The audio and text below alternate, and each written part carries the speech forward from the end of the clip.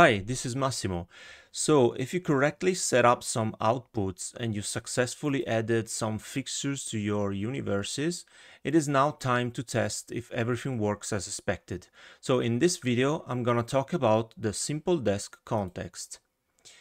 Simple Desk is quite a useful tool that can be used in several ways. The most straightforward is to manually control individual DMX channels. The top part view represents a whole universe up to address 512. Universes can be switched with this selector up here. So you can immediately inspect if your fixtures are there and are mapped correctly. Each fixture channel has an icon representing the meaning of the channel.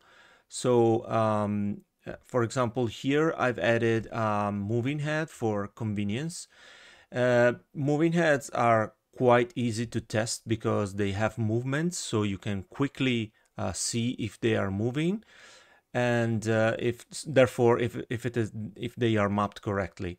So if I'm moving, for example, the pan channel like this, I should see the moving head rotating.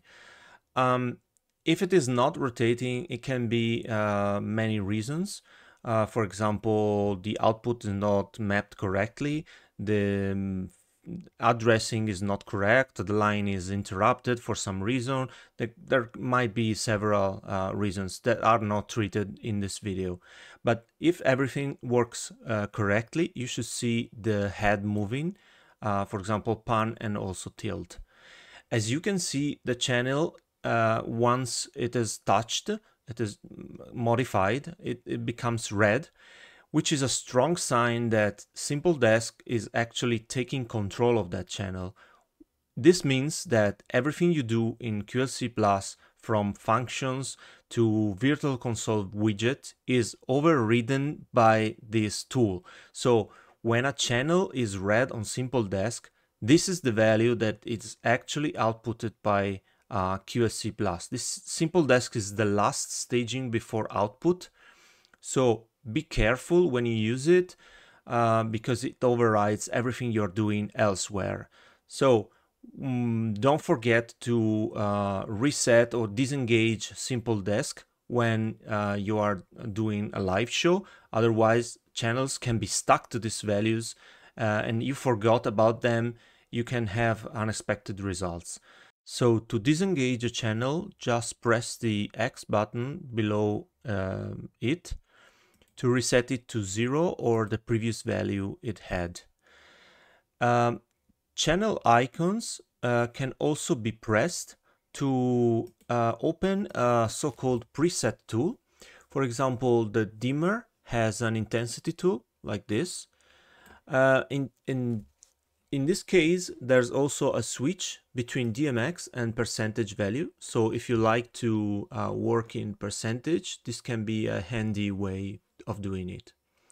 There are several tools. For example, color wheels are represented like this, or a shutter, or in general, presets are represented like this.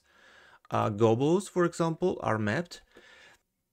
And here you can actually realize how important it is to map properly, to define properly a fixture definition, because now it is very convenient when I need a feature to have all the representation, the accurate representation of every functionality. There is also beam. Pen and tilt are represented like this. Basically, you work in degrees, and the tool shows you the maximum degrees supported by this channel and this fixture, like this. If you want to reset the whole universe, there's also an X button for the whole universe, so just press it and everything will go to 0. If you want to jump to a specific fixture, there's a helper down here. So for example, if I want to jump to this generic par, I can just press the fixture and it will be aligned at the leftmost. The channel will be aligned on the left. So, for example, to highlight or to check if par is correctly mapped, I should raise the dimmer channel and, for example, one color. And like doing this, the physical fixture should be emitting a green color.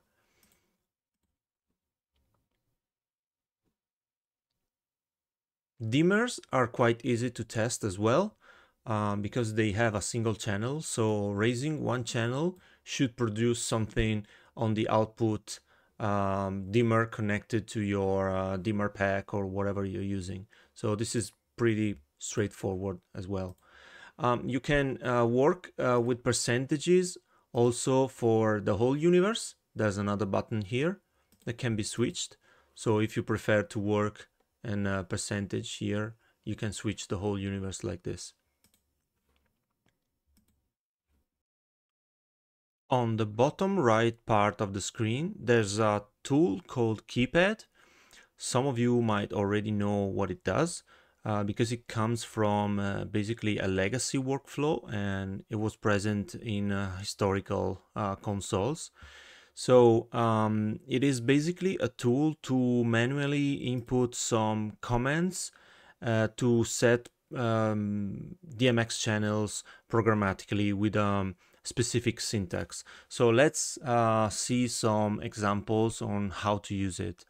So for example, if I want channel 12 at value 111, I can just do this and channel 12 will go to the desired value.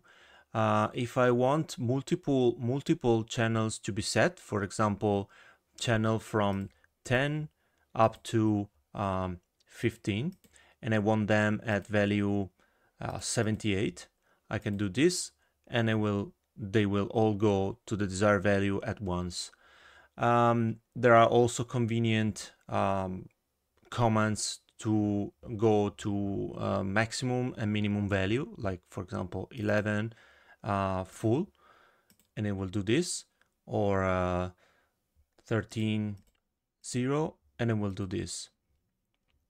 I can also set channels with a gap between them, and this is very nice when you have multiple fixtures and you want to set a specific channel at the same value in one single command. So for example, if I do 1 through 7 with a gap of 2 basically, because it's 1 plus the channel, and I want them at value 1 2 3, and I hit enter, they will go like this in a single command. This is really nice when you have also complex fixtures and you know exactly where the channels are on the universe. Another cool thing is, for example, if I want, for example, again, channel 12 at 100. For example, if I want to modify an existing value by a percentage, so for example, again, channel 12, I want to add, I don't know, 15%, and it will do this.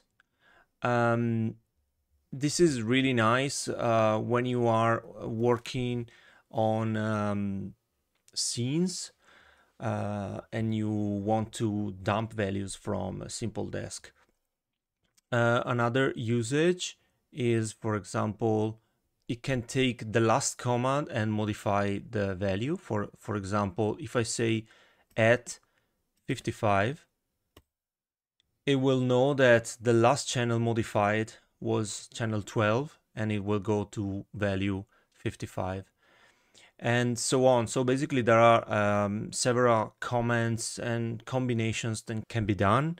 There's also the command history, so you can go back or inspect what you've done and so on. So this is another nice tool introduced in version 5. Last but not least, as you might have noticed, when I move channels in Simple Desk and they become red, there's a counter here that increases or decreases depending on how many channels I'm overriding. And this is the entry point for so-called scene dumping. So I can use Simple Desk to actually create scenes in a very convenient way. So this will be treated as a whole in another video talking about scenes, but that's another functionality of Simple Desk. So for this video, this is all. Thanks for watching and ciao!